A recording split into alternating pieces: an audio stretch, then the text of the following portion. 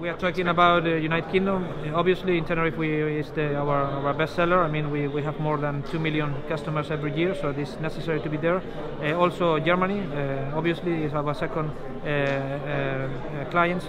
But the most important part of this business is that we are going to have the capability to go everywhere that we think that our customers will be. We are targeting for the launch flight around the 15th of June 2021. Started our commercial program, starting by Madrid, then the UK, and mainly Germany. And we are targeting Berlin.